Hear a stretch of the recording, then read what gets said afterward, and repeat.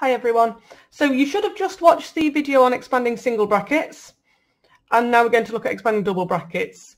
So what we're trying to achieve is the same thing. We want to multiply everything in this bracket by everything in this bracket.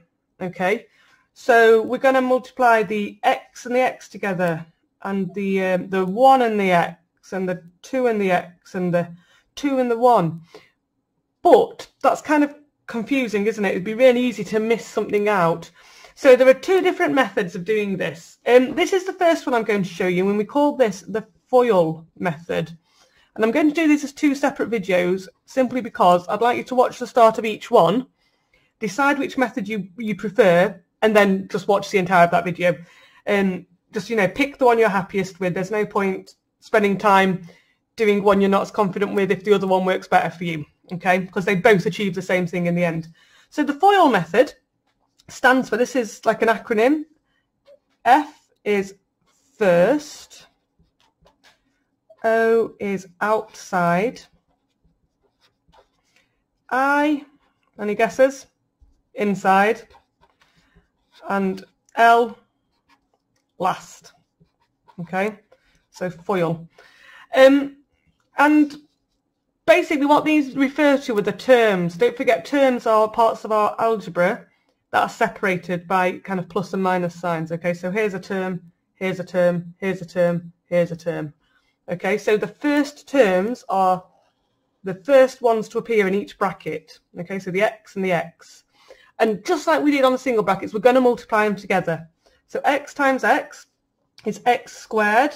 If you're not sure about that, look at the last video because I explained it on there why it's x squared. Next one, outside. We're going to look at the outside terms this time. So the ones on the outside, the furthest away from each other. Okay, so the x and the positive 2. I'll do those ones next, which is positive 2 times x is positive 2x. Okay. Inside, that's the ones that are nearest to each other. It makes like a little smiley face down there. Positive 1 multiplied by x, which is positive. Now this is going to be positive 1x, but please remember we don't tend to write the 1 if there's only one of them. Okay, if you put it in there, it's not the end of the world, it's fine, but we just don't need to write it. And then the last ones, last are the last ones in each bracket. Okay, that's our numbers here. The 1, positive 1 times positive 2 is positive 2.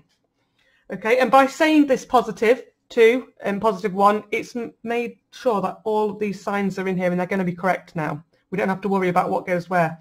So that's your first step. Okay, there are two steps to this. That's the first step. We've expanded the brackets. Now we need to simplify. And to remember, simplify means to collect all like terms. Okay, so the things after the same as each of the same terms. So I'm just going to get a couple of different colours just to kind of highlight these. 1, 2, 3 different colours. There we are. So x squared. Okay, we're looking at this variable here, the x squared. Okay, that's one of its own. There aren't any other x squareds in there. There's not a 3x squared anywhere. There's not a negative x squared anywhere. There's just that one. Okay, the next one here, we've got a 2x. Okay, so we're interested in this bit here, the x. There is another term in here that's got an x. Okay, so that one there, missed off the x, the plus sign there. These are similar terms, okay, because they both have an x. Now I know what you're thinking. You think, well, this one has an x, okay, but this one doesn't. This one has an x squared. That's something different, okay, so just be careful there. These both have an x, so they're like terms. And then the last one, we'll call this kind of our constant because it's just a number.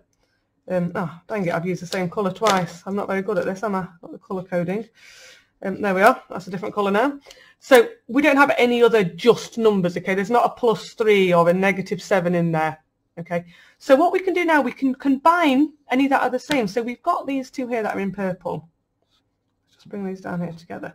Okay, so we've got positive 2x, and we're adding another x. That's going to give us positive 3x, okay?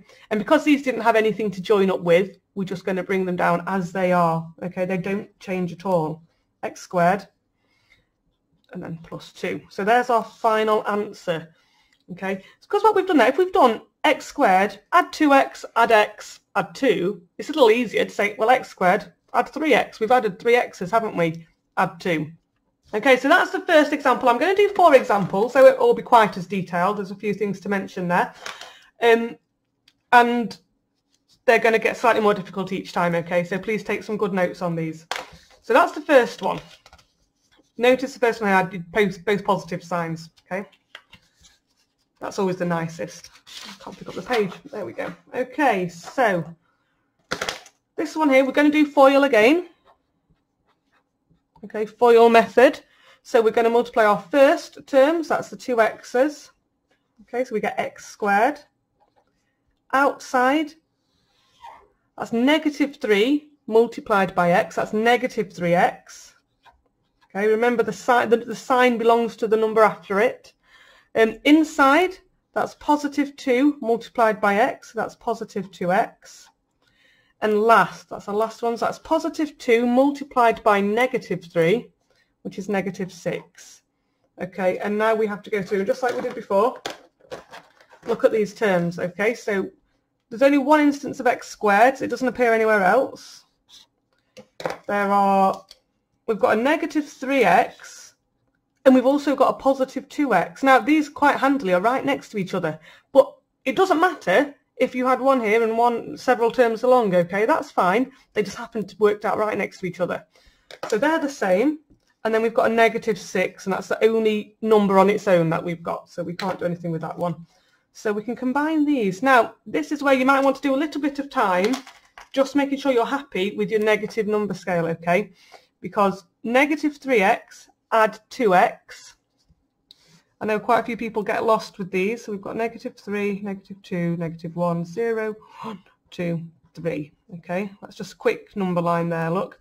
And we're starting at -3 and we're adding 2. So don't forget, positive goes up this way. So we're going 1, 2.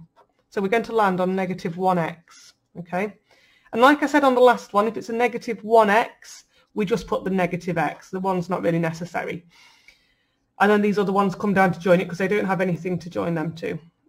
So x squared, subtract x, subtract 6.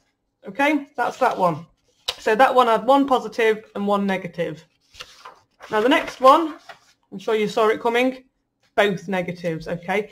Now you're doing the exact same process each time. Just be careful with the negative signs. This is where if you're going to trip up, this is where, with these negative signs, okay? So just if you're aware of that, it's less likely to happen. So first, an x squared. Outside is x multiplied by -7, which is -7x.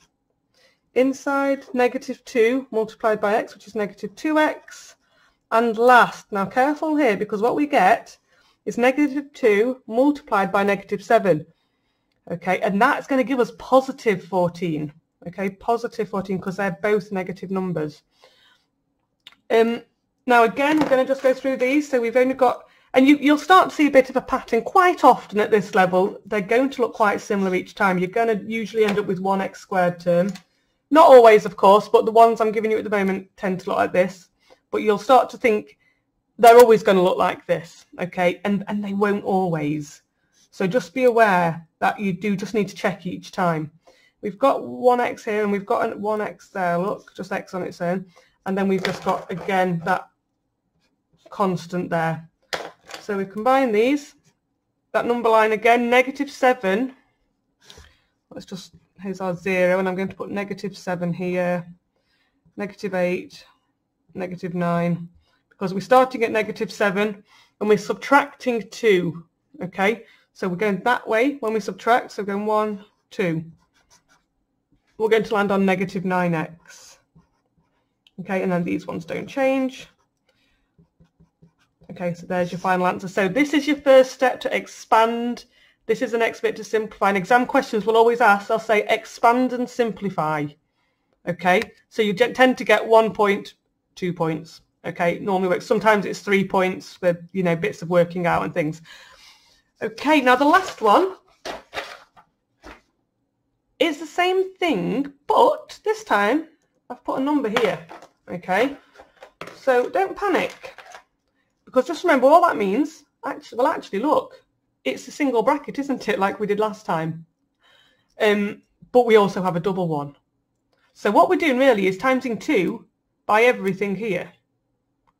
But we also need to times everything in here by everything in here. Okay, so as long as you're really organised, it should be fine. What I would say to do will be to work out your double brackets first, okay, and then we're just going to multiply by 2.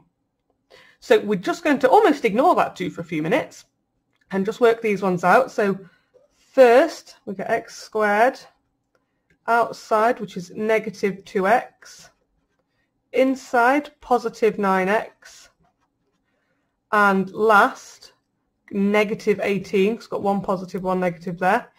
Okay, we're going to go through and just simplify that first. It makes it a lot easier if we simplify first. Otherwise, we're going to have to multiply everything by 2 and then simplify. It's just another step. You'd get the same answer, but a bit of a waste of time if you could do it this way. So we've got here 2 lots of like terms with the x's, as we've had before. Okay, so negative 2, add 9, we're going up the number line. Alternatively, you could say positive 9, subtract 2. Okay, it's the same question, which gives a lovely answer because it's a nice one. We've been doing this since primary school. 9 subtract 2, 7.